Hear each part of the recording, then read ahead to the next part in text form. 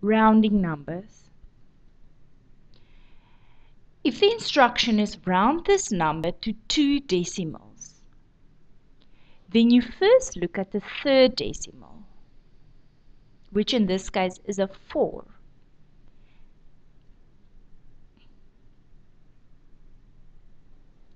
If this number is a 4 or smaller than a 4, the second decimal remains the same and the third decimal number will disappear.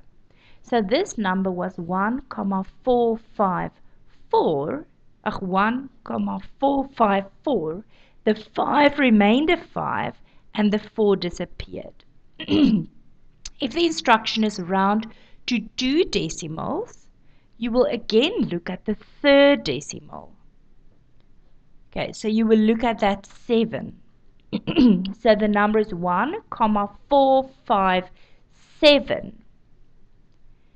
Now, because this 7 is larger than 5, what will happen is the second decimal will increase with 1 and the third decimal will disappear. So the number 1,457 will be rounded to 1,46. Okay, so the new instruction is round to the nearest whole number. So we just want a number, no decimals. So we look at the first decimal. Because this is a 4, it will not influence the 1. So let's quickly continue with the presentation. So if this number is a 4 or smaller than 4, the whole number will remain the same. So the 1 will stay a 1 and all the decimals will disappear. Okay, so the new instruction is round 1,547 to the nearest whole number. You will again look at the first decimal. Okay, so now you will look at this 5. If that number is a 5 or larger than 5, the whole number will increase with 1. So the 1 will turn into a 2 and all the other decimals will disappear. Okay, so now this is a very special case. 199,7. The instruction is round to the nearest whole number. So again you will look at the first decimal, which in this case is a 7. Okay. Now because this number is larger than 5, the whole number will increase with 1. But if 9 increases with 1, it becomes a 10. And that is exactly what happens. The 9 will turn into a 10, which will turn this 9 into a 10, which will turn that into a 2. So in the number 199,7, it rounds to 200. Rounding in everyday life. In South Africa, we do not use the 1 cent and 2 cent any longer.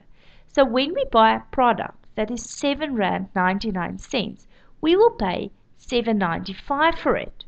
The cash registers are programmed to round to the nearest 5 cent less than the stated price. So even though the number R7.99 mathematically will round to 8 rand, because the 5 cent less than R7.99 is R7.95, we will only pay R7.95 for it. So the example is, how much will you pay for a chocolate that costs R8.72? Okay, you will pay R8.70 because the cash registers will round amounts to the nearest 5 cent amount less than the stated price. So if a product costs R8.72, you will only pay R8.70 for it. How many meters is 3,572 centimeters?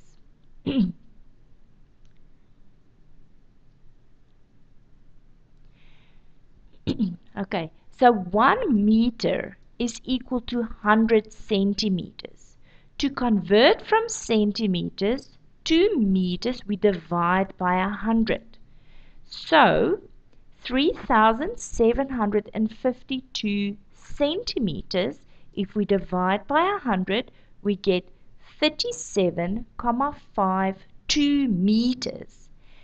Now this is a 5, so the 7 has to increase with 1 and the decimals will disappear. So 37,52 meters is rounded to 38 meters.